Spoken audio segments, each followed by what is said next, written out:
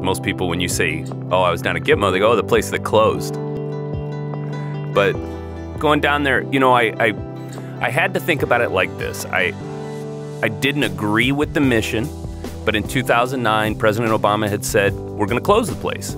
So I said, okay, I want to be part of that. I want to make sure that, you know, to be there to see this place close and kind of get this stain off of, you know, the entire country. This is a good thing to do, to see this place close.